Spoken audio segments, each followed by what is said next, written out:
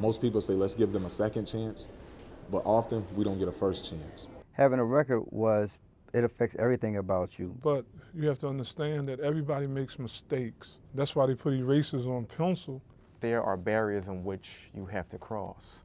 Finding a job, having a stable place to live. And if one is on probation or parole, there are stipulations, provisions in which they have to meet.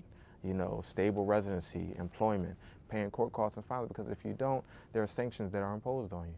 It was just the worst. You sit down with people knowing you're qualified for the job, and as soon as that paperwork comes back or they ask you, have you ever been convicted, it's like you're talking with two heads. But you know, after you're given a second chance, after you rectify your mistake, you should be able to go on.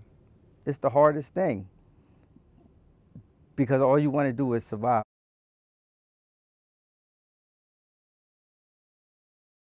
We must end the collateral consequences of a criminal conviction. Let's invest in prevention and not punishment. Provide hope.